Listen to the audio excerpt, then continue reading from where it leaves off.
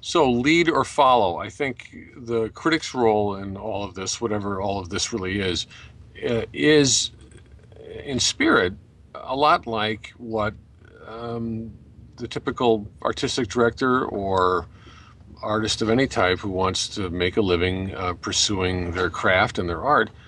These are all issues we're dealing with, and I'm conflicted about some aspects of it, but I'm clear on others. The ones I'm conflicted on, I think, are are the quote voices of the people replacing the professional critical response? Yeah, it's. I don't think it's replacing ideally. I think it's just finally being heard in and among the gatekeepers. And look, plenty of professional critics are damn well worth replacing, and really, and really are sitting on their laurels and maybe never had the real intellectual authority or just the kind of provocation in their arguments that readers get something out of. Maybe they never had it.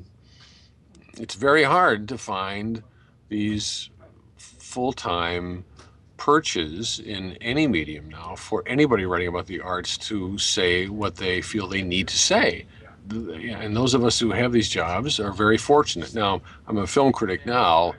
I'm thinking and speaking mostly vis-a-vis this argument that's going on in ArtsJournal from my years as a theater critic working in various regional markets, all kinds, LA, San Diego, the Twin Cities, Chicago.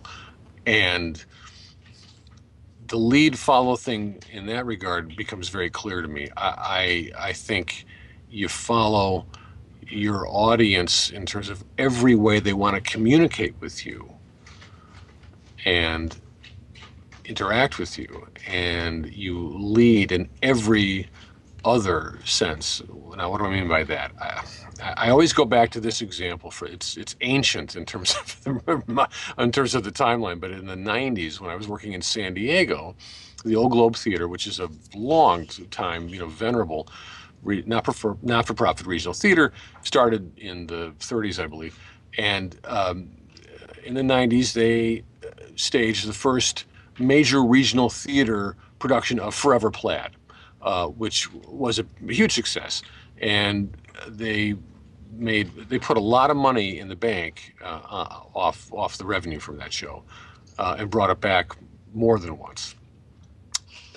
A couple seasons later, I might be a little off on the time, but I believe this is how it played out. A couple seasons later, Jack O'Brien, the artistic director, and Tom Hall, then the managing director, had to institute a board or a staff retreat that was largely hinged on one question: what have we done? We have made a deal with the devil, and we have made all this money on Forever Plaid, and now we can't get our subscribers to come back the same season and sit through an evening of Shakespeare. Now, the Old Globe was founded on Shakespeare, and we're not even talking about radical, cutting-edge, leave you chule at the Guthrie in the '80s Shakespeare. This is more mainline, well-appointed, often very entertaining Shakespeare. But if an audience, I think the lesson is this: if the audience and their stated tastes in terms of surveys and inserts into the program, what do you want to see next season? If you start listening to that as a primary way to program a season, I think you're dead. And that's not to say the audience is stupid, because they're audience, and hopefully you are making them smart. But you have to really encourage their best and bravest, most adventuresome tastes, and that doesn't happen when you're filling out a one-sheet insert in a program.